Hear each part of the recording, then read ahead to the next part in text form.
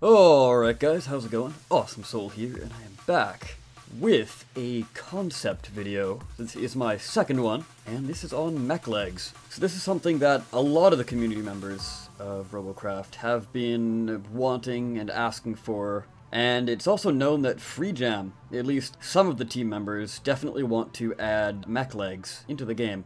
Now, whether or not they get added sooner or later, who knows? But what I'm here to talk about is how I personally would like them implemented. So the stats I'm going to be listing off for you today are all based upon T10, so just keep that in mind. They're obviously going to be lowered for the lower tiers. Starting off, we will have the armor. So this is an absurdly high amount of armor. If you have taken a look at the tank tracks, this is quite a big step up. To put this into perspective, it would take 3 rail shots to take this out. Now, the third shot only needs to do a tiny little bit of damage, but it's still 3 rail shots. Now, my whole idea behind these legs are, when you think of a mech, you think of this big, huge bipedal thing, like, as in just 2 legs. Occasionally you'll get quad mechs, which are pretty awesome, and I'm sure if this was implemented, people would make them.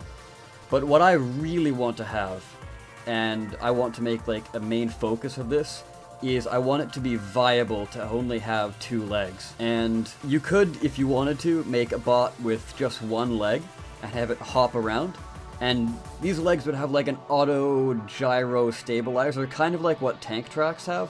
And sort of skis as well, if you notice, they kind of like have a magnetic grip to the ground.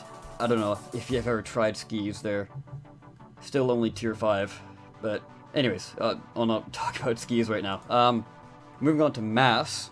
These are going to have 500 for mass. Now, nowhere near as high as tank tracks, but I'll get to that a little later for my reasoning behind that. And then we have the CPU. So this is not quite double the CPU of tank tracks, but it is a pretty decent amount. Although, I didn't want to go to 100, because then we're getting a little close to Megabot parts territory. I think it's fairly decent, because if you wanted 4 legs, that would take up a pretty big chunk of your CPU. So that would sort of, again, encourage people to use less legs. And, well, simply because they have the stats to make them viable. And the robot ranking is 25% higher than tank tracks. Again, I want to definitely push the whole only 2 is viable type thing. And then connection points. Now, tank tracks at tier 10, they have 9 connection points. This would only have 6 connection points. Now, I still think it's going to be quite tanky, especially since they're removing anti-gunbrella in the recent update. I know that's kind of dating the video, but anyways, moving on. So the price in RP is a fair step up from tank tracks, but that's understandable. Price in GC is in line with the price in RP, and sort of comparison. Now the top speed. So the top speed is going to be the slowest of all movement parts at 75 miles per hour, and that's the top speed. So, just to give a comparison, the next fastest thing would be walker legs at 90 miles per hour as their base speed. The ground speed, of course. But if we go on, they have the attribute to crouch, like walker legs. But I was thinking something like, if you wanted to make a rail version, perhaps crouching would lower your movement speed, but allow you to recover slightly faster from accuracy loss. So that might be a nice little perk. And then, going back to the mass thing, the attribute is jump. Now, the jump attribute is not going to be quite as powerful as the walker legs, or I guess what would most likely be renamed to the crawler legs, how I would probably rename it, personally. So they're going to have like a slight charge up to them, or at least this is what I would like to have. So it's not an instant jump. They would be about like 0.5 to 1 second a charge up. They would jump in the air, and then whatever thrust you have still could propel you upwards and forwards. However, the mass being 500 a pop, you would preferably only want 2 legs if you still wanted to have some jumping capability, but with 4 legs, you'd pretty much not want to build a jumping bot. And even then, jumping isn't going to be the most viable thing. It's still a possibility, because I'm all for creative freedom in Robocraft. And then finally, so going in line with the new update, the overclocking attribute, as all parts have them. So the overclocking on these legs would be the turning. Now I don't mean the weapon turning, obviously that's completely separate, but the actual rotation.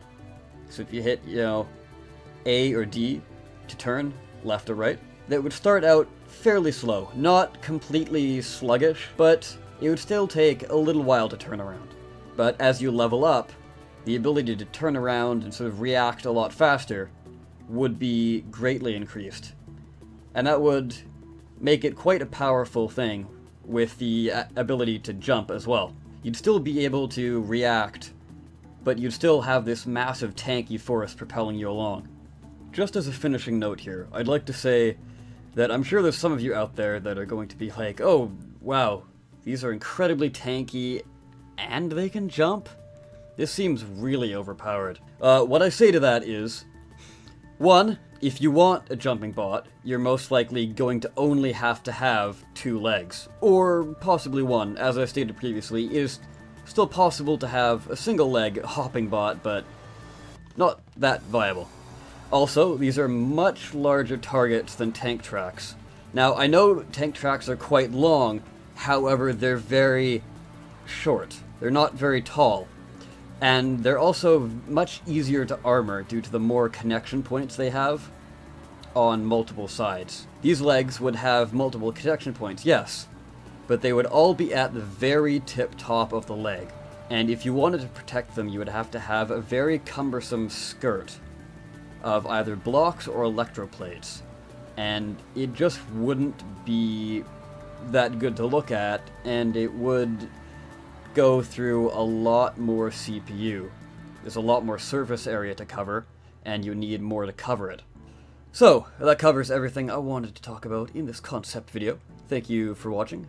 Feedback is always nice. I think I did a fairly good job of balancing this out, at least for what I see as the role that these legs should fill. Let me know what you think down below. How would you have mech legs if you could implement them into the game? Anyways, guys, I've been the Awesome Soul. Thank you so much for watching, and I will see you next time.